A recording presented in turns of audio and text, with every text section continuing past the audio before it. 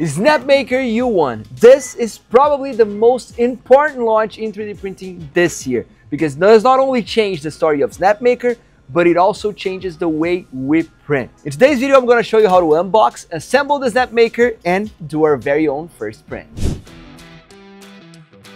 Alright, so quick start guide, looking really nice. It seems really good. The fact that it's on top, very easy to find, it's already a plus for Snapmaker. So what do we have here? It's not only the quick start guide, but we also have safety guidelines. Important. Alright, let's remove the plastic, some more foam. And what do we have here? Wow, it says Brazil. This is a very good care that Snapmaker is doing because often Brazil does not get this type of attention. You guys in the US might be used to it, but we're not. Well, I gotta say that the packaging is very well done, very secure, which is a good thing. Try to remove these, all right. And we have a big box. Okay, so what do we have here? Filaments. And we have the power cord with the Brazilian plug. Cool. I'm gonna take care of these in a little bit, but now let's go to the main event. More foam, let's carefully remove it, right? So this huge bubble wrap that we have here.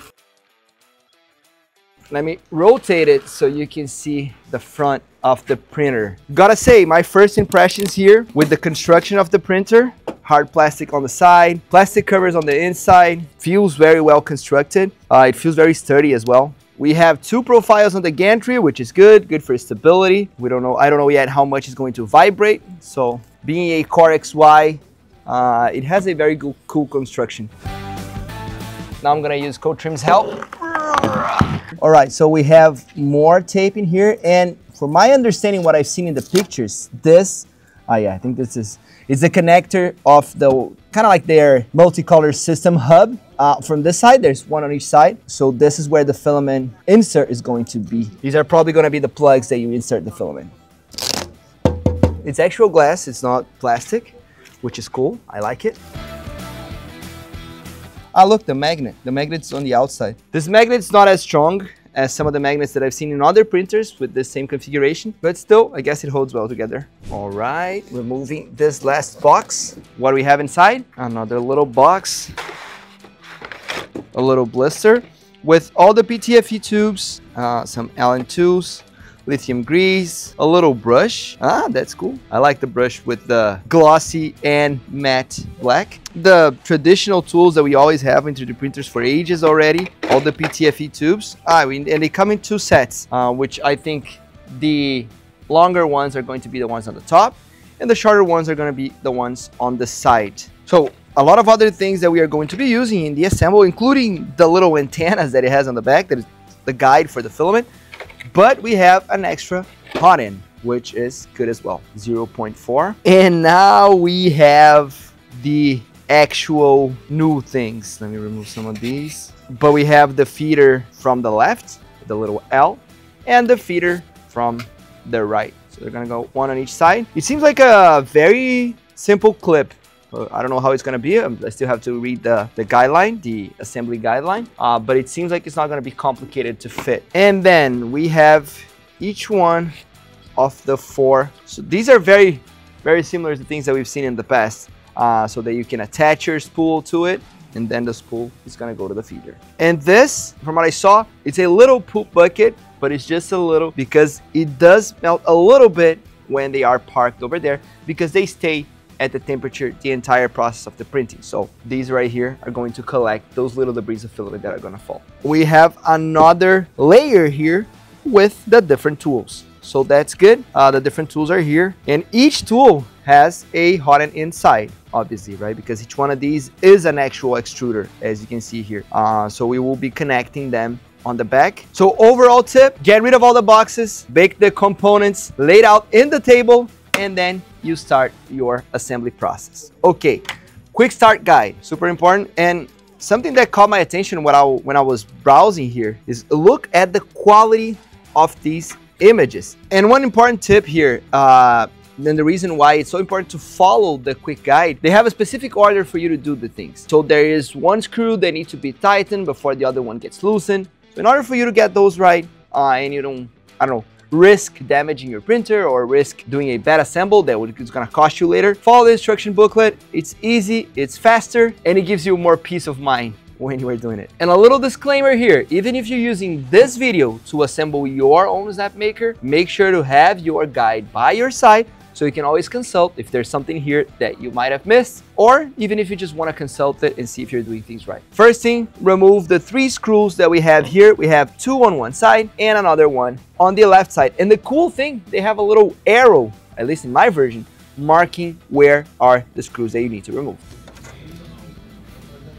The 3 screws were removed. Now we have to remove 6 screws, 3 that are in the back and 3 that are in the front. They're also marked with the red arrow.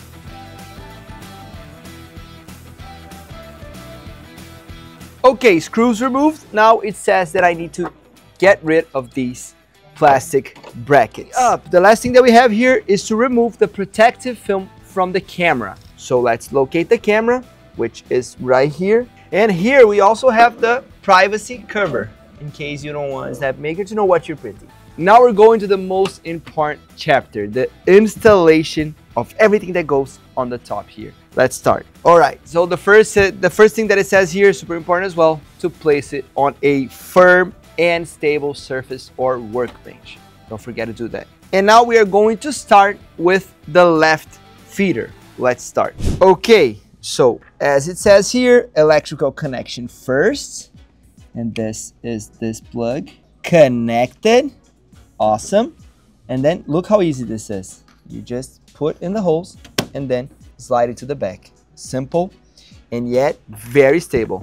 Then there's some information here on how to detach it. So you press this little lip and then you slide it forward and then remove. I'm not gonna do it, but this is how you do it. Now I have to insert the shorter PTFE tubes that are gonna go from the feeder all the way to slot 1 and 2. So the top one is number 1 and it goes into this first slot right here. Number 2, second slot. So connecting PTFE tubes to these connectors. All right, 1 connected. Now let's go to the second one. Easy peasy if I get the hole. And then second one.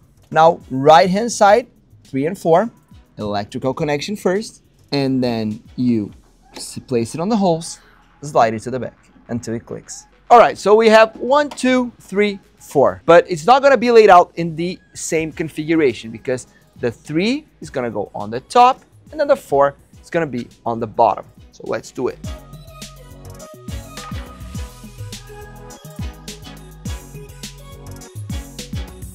Now the filament holders, and it's pretty intuitive. Number 1 goes on the top and number 2 goes in the bottom. And as you can see here, there are 2 connectors, 2 clickers. They click inside and they need to be horizontally displayed like that. So you gotta find the ideal position until it clicks. You do have to press it a little bit heavy. Now number 2, on to slot number 2. Just make sure it's well aligned and press it heavy. 1 and 2, done. On to the other side. And in here, same thing, 3 on the top, 4 on the bottom. So I have number 4 here in my hands. Find the position of the clickers, press it until it clicks. It is a bit heavy, don't worry. Number 3, again, find the orientation, press until it clicks. Okay, so now we're gonna go to the waste collector, aka poop bucket. So I'm gonna push it all to the front, and now we have space in here to install our waste collector. All right, so as you can see, it does have a little recess in here. From what I saw from the image, the recess goes in the back. So find the position. There's a little slider on each side. Just make sure you get it right and then slide it in. It is a little bit loose, not something that worries me, but it is connected. All right, so we have 4 tool heads. There's only one that is labeled. This one is supposed to be the one that is going to be on the far left position. All the others, they don't have a proper order, all right? So grabbing the first and peeling off the label. Okay, label peeled off. So as it says here, you should have this little red mark visible. And to do that, all you gotta do is slide this to the side until it's entirely visible, okay? So insert the rod all the way through and then slide it to the side and it magnetically connects. And now the exact same process with the 3 remaining ones. adjust it here until it's fully visible. All right, so it's easier coming from the front. You gotta insert the dowel, and it gotta come on your right hand side like that until it shows up like that, and then you slide it onto the proper position. So this is a step that you gotta pay attention to, because you can remove the dowel on the wrong side. So just make sure that you are aligning on the right hand side when you are inserting, that you are seeing the dowel coming in. So when you slide, nothing red is showing. This is the indication that everything is correctly assembled, but you do have to pay attention in this step. All right, so now we have to rotate counterclockwise 2 times on the 2 indicated holes that we'll be doing right now. So that's 1, and now 2. And now onto the other hole. That's 1, and now 2. And now I have to move the tool head manually onto this square path as indicated on the manual, and it says to do the entire path 2 times. So now we're going to tighten those screws back again. 1 and 2. Now for the second one, 1 and 2. And now we are going to insert the cable inside the PTFE tube holder like that. So let's connect the cable through this little plastic part.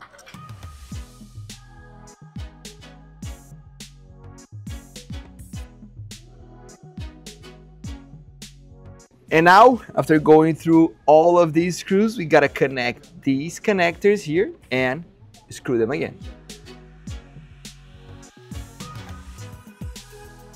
Now it's time for the larger PTFE tubes.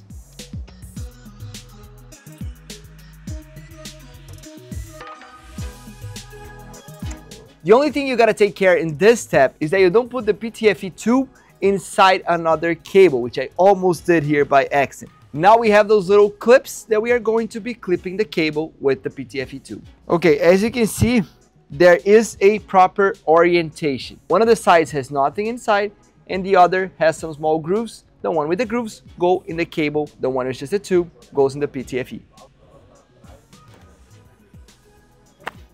Well, I gotta say, now that we're at this stage of the assembly process, this product is really well designed. Okay, so now it's time to turn it on. Always verify if you're using the right voltage. In this case, this is a bivolt, so no worries, time to turn it on.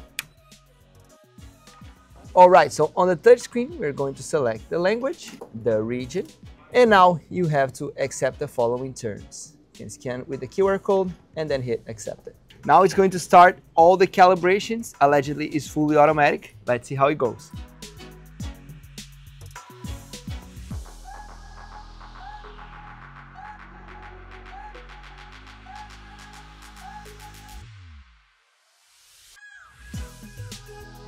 All right, so for this step of the calibration, we have to clean the nozzle. We haven't printed with ours yet, but I bet since this process might be happening over and over as you are going to use this printer a lot, and all you got to do is come in and clean your nozzle just to remove any debris or filament that you might have in there. Just realized that I forgot to remove this plastic film, which is so satisfying. All right, now when it hits 140, we are going to see it change the tool head for the very first time. It's incredible how fast it is. Now for this step of the calibration, it's asking us to remove the PEI sheet. Let's do it and hit next. Okay, so calibrations without the PEI sheet are done. Let's slide it back and connect it again. And now let's hit next. And it's going to one more time calibrate, but now with the PEI sheet. Okay, so now the 3 steps are done. Calibration is complete. Let's hit next. We are going to do the filament loading procedure, and it should be completely in about approximately 5 minutes. Now it's time to insert the filaments, and remember, if you get STL Flex Lifetime this month of November, you're gonna get $250 back on Polymaker coupons. Link is in the description. Let's go.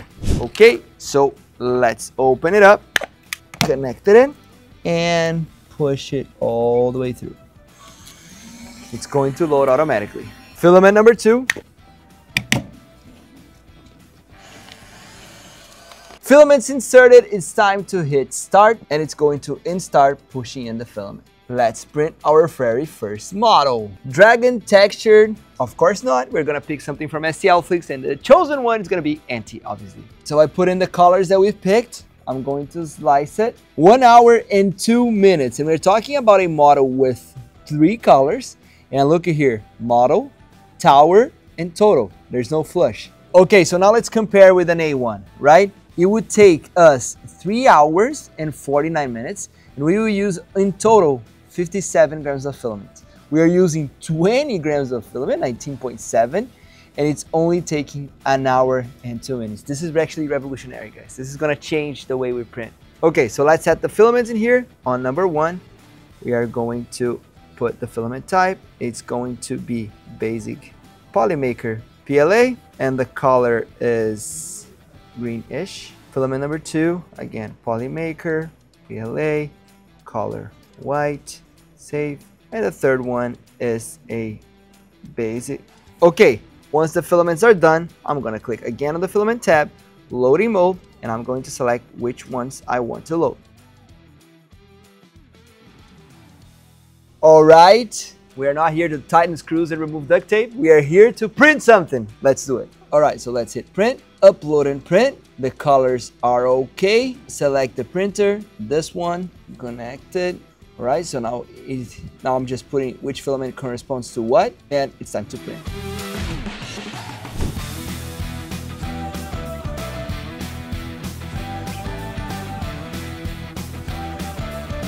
Okay, my first thoughts looking at the print. Surface quality is really good. The color change is perfect. I don't see any bleedings. I don't see any marks on the color changes. Overall, I think it's really competitive with the majority of the printers that we have out there these days. Just to imagine that we used 1/3 of the time and 25% of the filament to get to the same result. It's impressive. Okay, so this wraps up our first impressions on the Snapmaker U1. Tell me in the comments below, what do you think about this printer? Are you excited to get yours? Do you have yours already? And which tests do you think we should perform on these? Again, thanks for watching. Don't forget to like and subscribe, and I'll see you in the next one.